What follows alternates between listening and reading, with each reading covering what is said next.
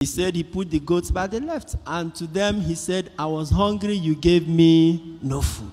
I was thirsty, you gave me no drink.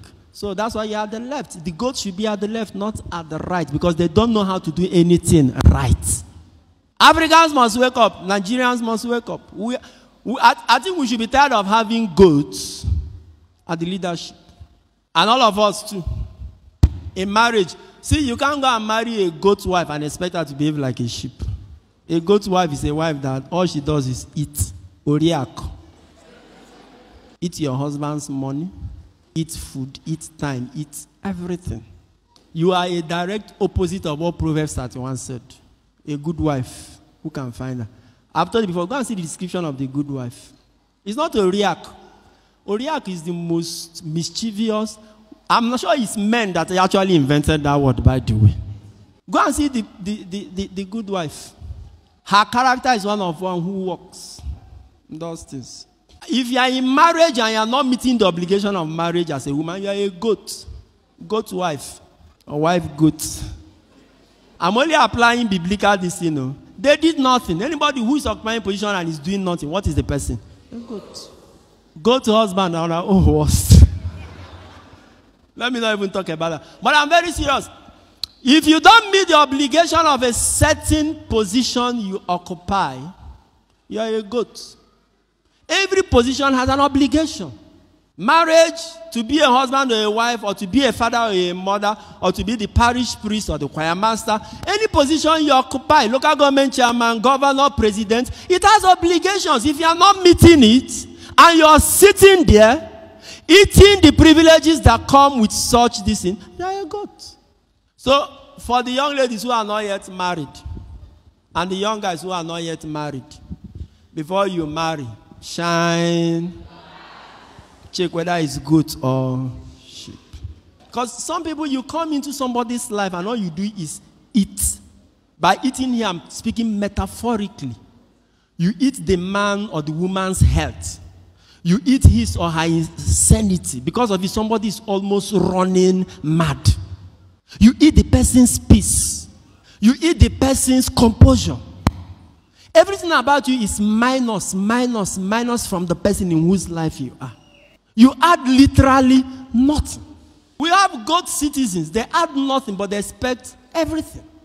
God citizens, they don't do anything. They are lazy.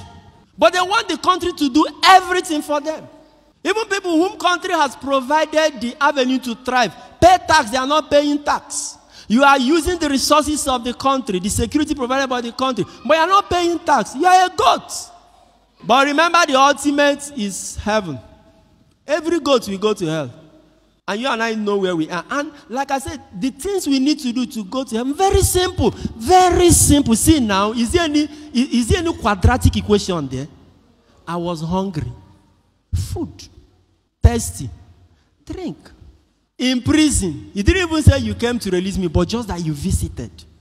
I was sick. He did not say you couldn't heal me. He said I was sick and you visited me. Naked. And you clothed. Is there any code? Very simple things.